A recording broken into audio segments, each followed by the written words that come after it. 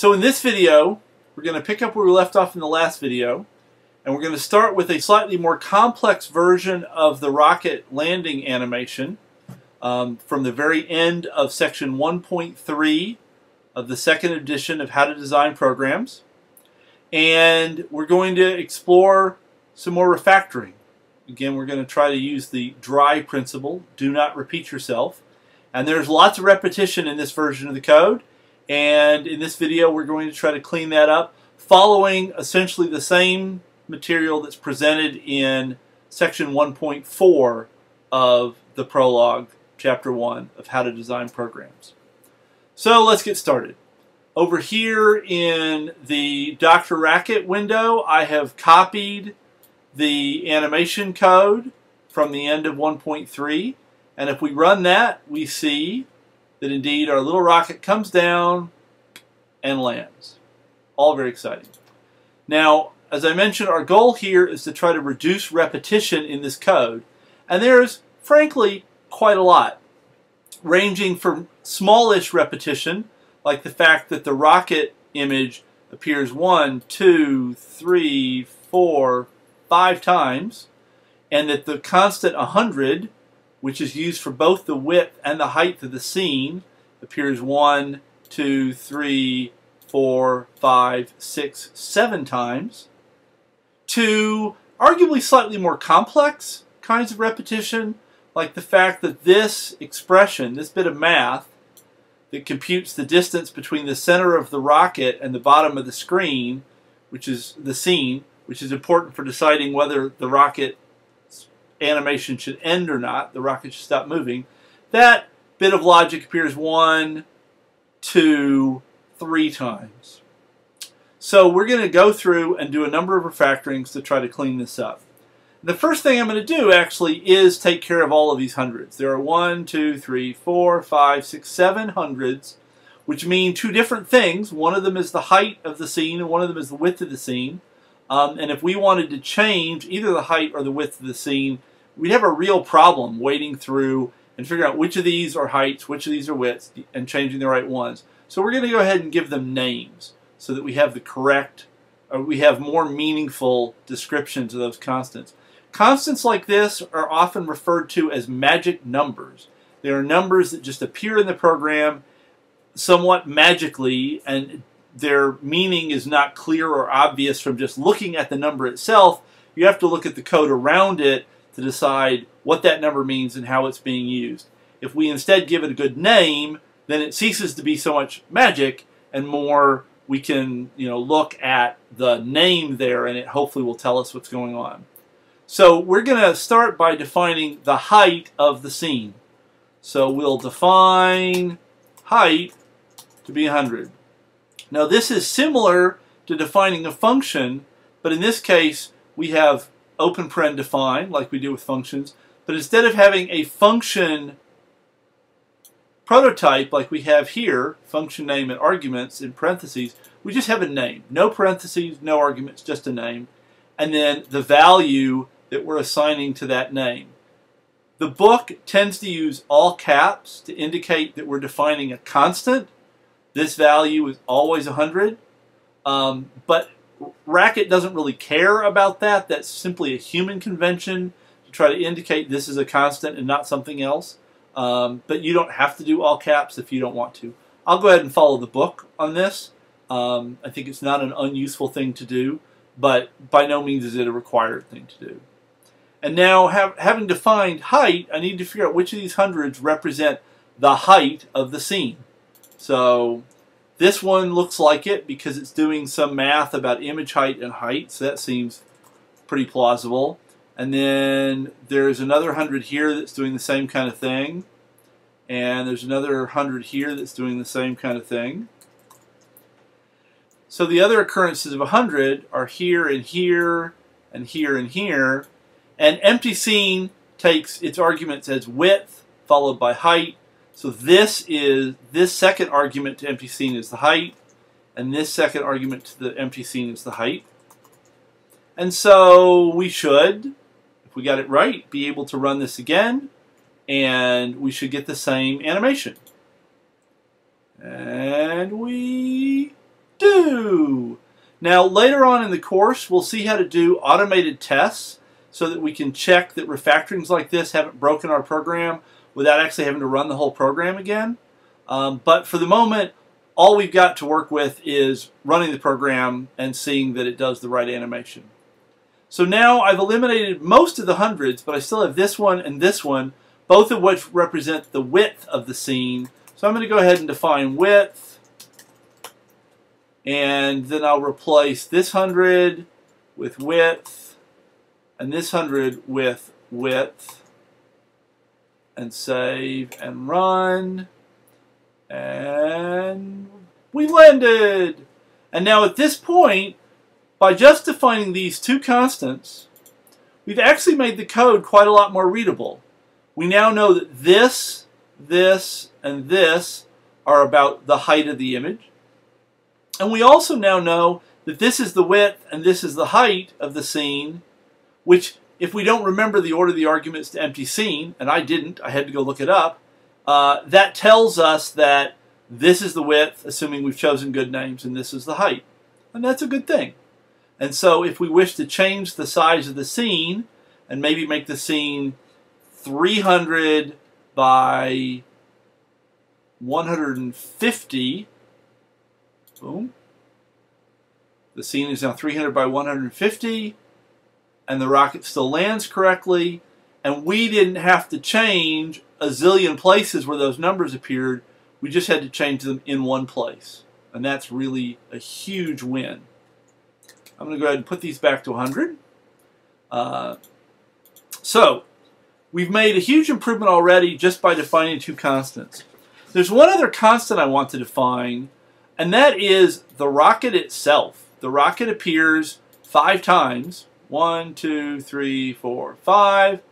And it's visually clear that it's being repeated. And to put this in here, I had to do the insert image trick 5 times, or insert it once and then copy and paste it in the other places. And so I would really rather put it in one place and not have it show up in a million places. So I'm going to define rocket, and here, just like I can give a numeric value to a name, I can give a graphical value to a name. So I'm going to say copy, and then I'm going to say paste. And so I can define the rocket, the word rocket, to mean this little image. And then I can replace all these instances of the rocket picture with the name rocket.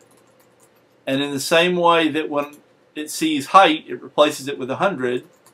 When it sees rocket, it replaces it with our little dude. Oop.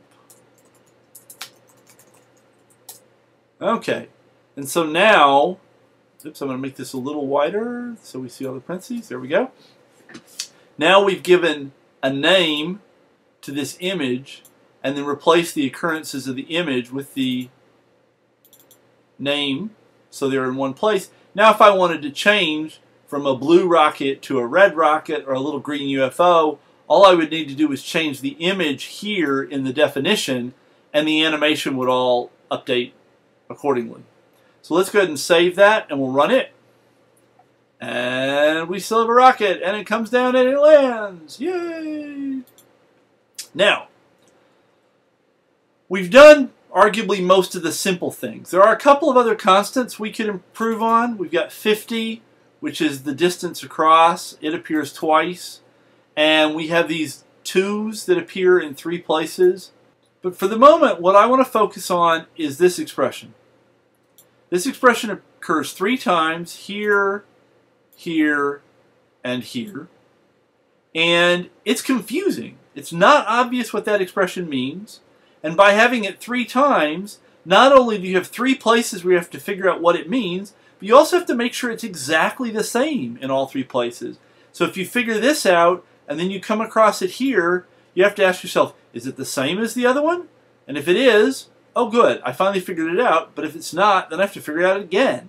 So it's a confusing expression, and giving it a name and moving it somewhere else means we only have to understand it once, and the name will hopefully help make it clear what's happening. So what does this actually do? This computes the height to the center of the rocket. So this is the image height of the rocket divided by 2 is basically half the height of the rocket, which is the distance between the center of the rocket and the base. And that's important for deciding exactly when to land the rocket. And then subtracting that from height tells us where the middle of the rocket is when it's sitting right at the bottom. So if the height of the rocket was, say, 10, this is going to be 5. We subtract 5 from 100, if the height of the scene is 100. That gives us 95, and that tells us that the middle of the rocket should be sitting at the y-coordinate 95 when it's sitting right on the bottom of the scene. So we're going to go ahead and give that a name. And it's not the same name as the one used in the book, because I didn't find the one in the book to be very descriptive to me. I still had to figure stuff out. And so I'm going to say height, and this is going to be a long, kind of tedious name, but, you know, there we are, of middle of rocket when landed. Okay, that's a very long name, but I would rather err on the side of a long descriptive name than a short confusing name. So we're going to go ahead and go with this, because this is the best thing I can think of at the moment. And now what are we going to define? What's the value of this? It's going to be that expression. So I'm going to grab a copy of that, copy, and then I'm going to hit return because my name is so long that we want it to be on the next line. And boom. So we've defined the height of the middle of rocket when landed to be the difference between the height of the whole scene. Suggest that height is not a great name. It should be height of scene probably. Minus half the height of the rocket. Okay? And now we can go and find all the occurrences of that expression and replace them with this long, exciting name. I will copy and paste so I don't have to type that all in again. Paste, select, paste, select, paste.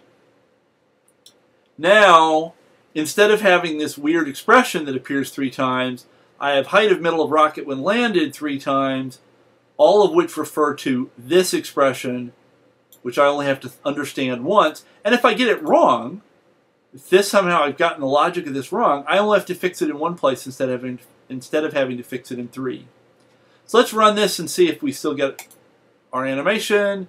Yay! Boom. And let's, just for fun, change the height to 200 to confirm that it works when we change the height and that everything updates accordingly.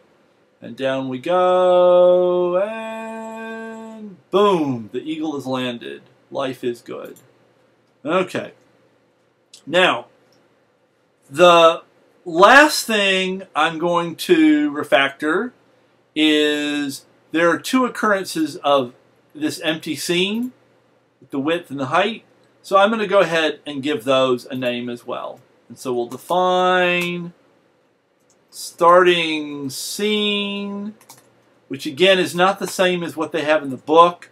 The book uses an abbreviation, which I think is not super clear. And so I think starting scene is a better full name for that.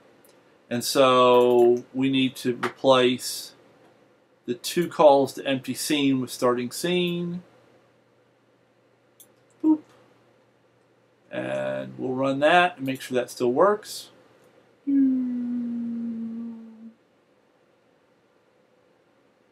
Boop. And we're good. So, and that completes the refactoring. We could give names to this and this. We don't really need to worry about giving a name to 2 anymore because it only appears once right here. We could do some things like call this half rocket height or something like that. And we could come up with names for this like horizontal position of rocket. But I think you get the idea. And so I'm going to leave it at that. And if you wish to play with it some more, I would certainly encourage that. And so it's also worth comparing where we ended up to where we had started. So if we look at the initial version of the code, we've got all these rockets, which are visually very distracting, and all this repetition. For example, this being in multiple places. And now we have code that reads more cleanly and doesn't have little rocket symbols scattered around in it. I find that at some point having all this capitalization is a little annoying. Feels like the code's shouting at me, which would make me wonder if I really wanted to use the capitalization for constants trick if I have a lot of constants. But, you know, I do think this code's a lot more readable than the code we started with. It's certainly much more maintainable than this code we started with. And this is with a very small, simple program. You can imagine that with a larger, more complex program, doing this kind of refactoring could have really huge benefits and greatly improve our ability to maintain and work with the code. So that finishes this video up. Thank you very much. Talk to you later.